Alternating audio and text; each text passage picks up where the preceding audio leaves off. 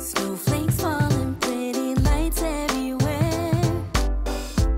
You can feel that Christmas love. Hello my friends, आप मुझे बहुत सालों से जानते हैं। मैंने आपको बहुत सारी धमाकेदार न्यूज़ दिए, बहुत कुछ दिया। I mean, जहाँ तक मैं जानती हूँ आप लोग मेरे साथ बहुत खुश हैं। इस साल अभी इस वक्त मैं आपके पास एज ए सेक्सी सांता बन के आई हूँ। क्या आप गेस करना चाहेंगे कि मैं कौन हूँ? हेलो, हाय, कैसी लग रही हो? हाय, मैं हूँ पूनम पांडे और मैं आपके साथ आज क्रिसमस सेलिब्रेट करने वाली हूँ। And I want to be sexy Santa.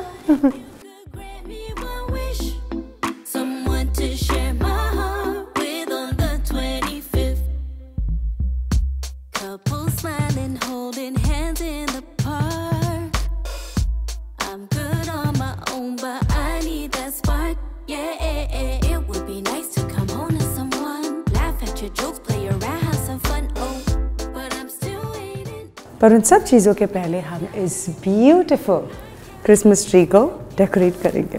You know what, Christmas आते ही एक अच्छी फीलिंग आने लगती है, नो?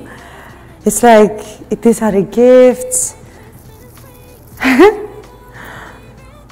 इतनी सारी चीज़ें। और मैं हर साल अपने घर पे क्रिसमस ट्री लाती हूँ। मुझे बड़ा मज़ा आता है। कभी कभी हम घंटों तक इसे डेकोरेट करते हैं। Is it better here or it's better here? I think it's better here. All right. आपने क्या मांगा इस साल सांता से? मैं तो हर साल कुछ ना कुछ मांगती रहती हूँ और लकीली मुझे मिलते भी रहता है। क्रिसमस फॉर मी इज, हमें स्कूल के टाइम में ना 10 दिनों की छुट्टियाँ मिलती थी और मुझे बड़ी खुशी मिलती थी वो 10 दिन की छुट्टी। और बहुत बड़ा सेलिब्रेशन होता था स्कूल में, you know. It's like this fat uncle, the Santa uncle, he used to come to school and used to throw chocolates and gifts and everything. और मुझे बहुत मज़ा आता था। एंड मुझे नहीं पता था कि वो I was a baby and I always loved it.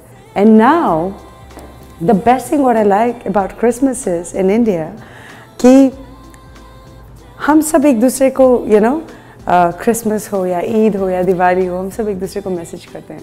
So that's what I like, you know, to celebrate in India. It's like every religion, it's like, you know, it's one.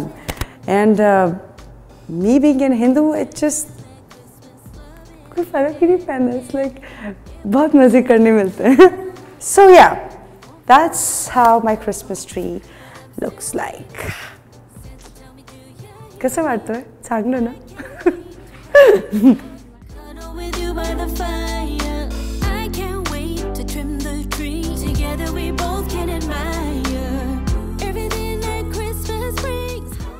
इस साल है sexy Santa, मुझे बहुत सारे gifts बहुत सारे लोगों को देने हैं, you know. तो सबसे पहले ऑफ कोर्स मैं अपनी फैमिली को कुछ गिफ्ट्स देना चाहूँगी, जिसमें मेरे 2 प्यारे प्यारे बच्चे हैं, सीज़र एंड एरीज। उनके लिए मैं कुछ लूँगी। मैं अपनी छोटी प्यारी बहन के लिए मुझे कुछ लेना है तो। एंड उसके बाद आता है मेरा सबसे favourite destination Bollywood. I mean, मेरा बस चलता है मैं बॉलीवुड में सबको गिफ्ट्स दूँ, you know. It's just such an exciting place and इतना सब कुछ होता है बॉलीवुड में, इतनी सारी कॉन्ट्रोवर्सीज होती है बॉलीवुड में। तो यस, उनमें से मैं सबसे पहले मेरे सबसे फेवरेट स्टार का नाम लेना चाहूँगी, Salman Khan. I would like to gift him something. You know, these days I have also started wearing clothes. And I still remember that, you know, my old days, people used to say that, हाँ आप बहुत ज़्यादा सलमान खान जैसी हरकतें करती है, you know, वो भी कपड़े नहीं पहनती और आप भी। तो हाँ, मैं आप लोगों को बताना चाहूँगी, जैसे कि आप देख सकते हैं, मैं I do wear clothes. So I'm not that controversial anymore. मैंने बहुत controversies की, मैं कान पकड़ती हूँ. 2022 में आप controversies नहीं देखेंगे. No.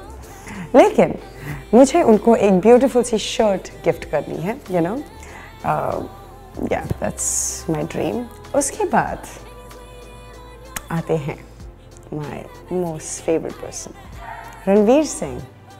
I mean, जब से मैंने वो ततर ततर देखा है ना, मेरे दिल में भी ततर ततर होने लगा. You know, he's just so cute. So I want to gift him something. Not that I've decided yet, but I will do that very soon. उनके बाद, can we only talk about the male? No, I want to talk about some girls because I have some very beautiful. I'll take one of my most favorite name, Kareena Kapoor. I think she's gorgeous. I love the way she plays camera, so I would like to gift her something, especially after watching all her workout videos, you know. So I have certain things in my mind, not that I wouldn't disclose it on the camera, but me being as her big fan, I would like to do that. उसके बाद मेरी एक wish है, you know, and I would like to share that wish with you guys. And not ये मेरी wish है, I think ये बहुत सारे लोगों की wish है. But I'm still waiting. Santa, tell me, do you hear me? I can't wait to wrap you up, cuddle with you by the fire. I can't wait to trim the tree. Together we both can admire everything that Christmas brings. Sharing all our favorite things. Oh, I'll be the best gift you ever asked for. क्या हो सकता है? Well, सबसे पहले तो मैं यही pray करूँगी कि 2022 में ज़्यादा ड्रग्स के किस्से हमें सुनने ना मिले, because वो थोड़ा weird सा था 2021 because of that. So that's my first prayer to God for my Bollywood. उसके अलावा the way Bollywood is moving, the way these beautiful actors are moving, and you know, इतने सारे लोग OTT पे आ रहे हैं, OTT के actors Bollywood में जा रहे हैं, तो I can only see all sorts of positivity and all sorts of, you know, variations. I can just see कि बहुत ज़्यादा धमाका, बहुत कुछ होने वाला है 2022 में. My beautiful fans, I wish you a Merry Christmas and a beautiful Happy New Year. And I hope, fingers crossed, 2022 for all of you is going to be so beautiful. Trust me. Trust me. An angel someone sent from